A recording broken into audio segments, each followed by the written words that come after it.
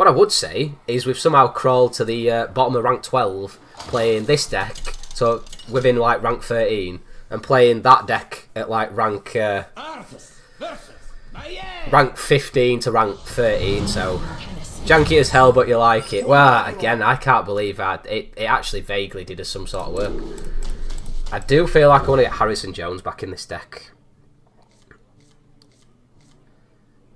Get some tech cards in the mix. Possibly could run a Gluttonous Ooze. Harrison's more central to what we're trying to do. Gluttonous Ooze can get pulled accidentally or on purpose, however you look at it, from Master Oakart.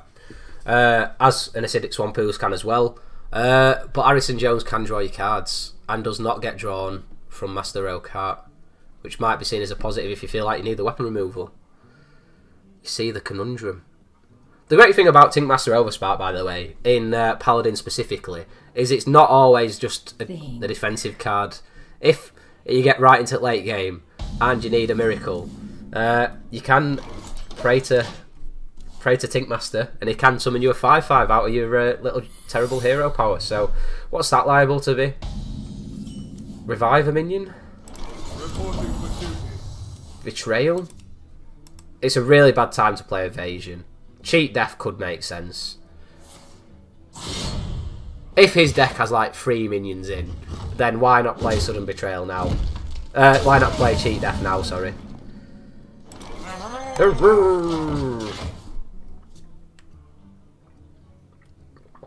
None of other secrets really make sense.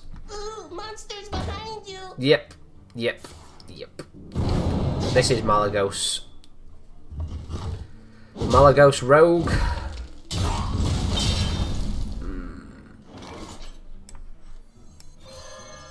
As we do not want to lose, we will wait a turn. He gets a 1/1 copy of Malagos, we cry. We need to think very carefully about how we play this. Cheat Death? That feels Cheat Deathy if ever I saw it. Evil will be purged. Mind if I roll knee? We also need to be careful as and when we proc his stuff. You can let RNGesus take the wheel, essentially. Yep, well that's it. There's a little bit of skill to the deck, and I'm not going to say it's got a lot of the good control-ish Harmony tools. So there's your thought process.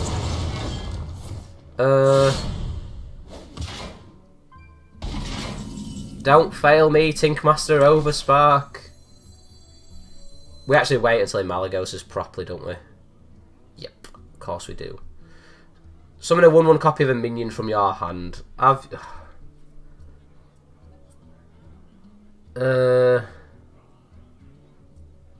would Uther do? What would Uther do? If he's got 7 mana to Malagos with, we might be dead. But we gotta have faith. Again, if it doesn't, the fact he's not opted to kill this off yet, even though he's had a backstab and stuff, would suggest he's not got Malagos yet. Please, one time, please. No walls can hold me. Oh my god, what is the jankiness you are running? Does not look like it's as straightforward as we initially thought. Big rogue. What a legend. I like this guy already. Be purged. Again, as I say, he gets his minion back for cheap. Yep. Oh, much.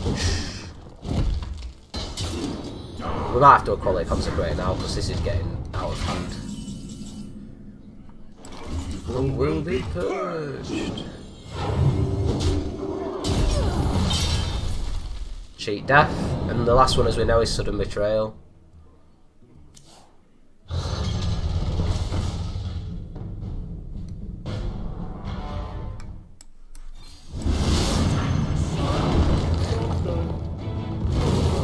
Ah, get Tinkmastered. What a ledge. Do you know what? All you doubters in Tinkmaster, when you're playing Big Rogue, Tinkmaster's the boy. Please hit face, please hit face, please hit face.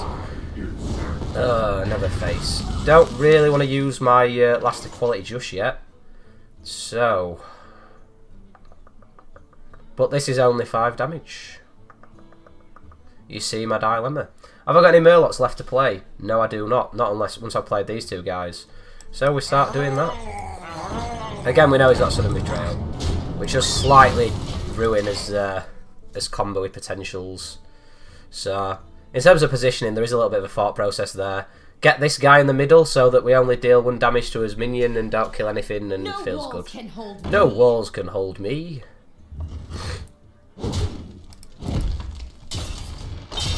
Again, probably want this to hit a minion this time. Yeah, fine.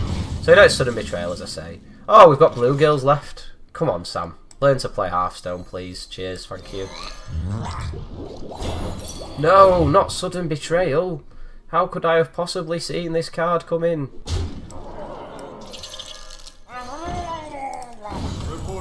Reporting for duty. Ugh. So as I say, 1 blue girl left to play, and then we're all out of Murlocs. All Murlocked up. Feels good, man. So, currently the damage we're pushing is 6 plus 9, 15 damage. 15 burn potential if anything can happen once these two guys die. So, so as soon as next turn we could potentially have lethal. Depending on what happens next.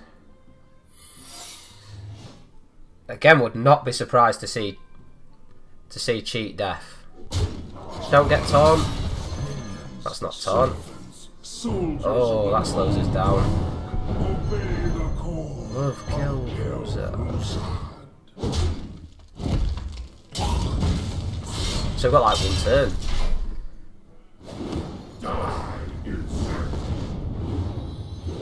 Do want to find out if it's Sudden Betrayal.